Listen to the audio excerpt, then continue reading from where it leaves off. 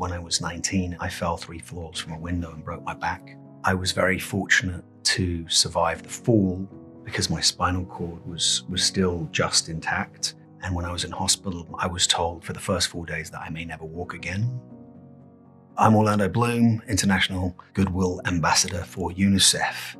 That was really the beginning of what was a long and painful journey for me into recognizing and understanding some of the patterns that had been in my life that had led me to having numerous accidents. And the culmination was breaking my back, which was a near-death experience. So after the surgery, I got a back brace, and I was able to start physio, and I actually walked out of hospital on crutches after 12 days, which was really remarkable and unheard of. I would say the months after the fall were quite a dark time. As somebody who'd sort of always been very active in my life, it felt very restrictive all of a sudden, and I was in a lot of pain. And I would say that for me, the injury created time and space for me to look at my life, recognize what was good and great in my life and the fact that I had this recovery, and then build that into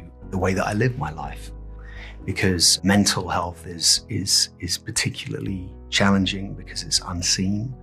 There is always an opportunity for you to transform the pain, whether it be physical or mental, into the great good fortune of your life. And it is so important to reach out to people, to talk to people, to find somebody in order to create the possibility for communication that leads to transformation and change. It starts with one moment, one conversation.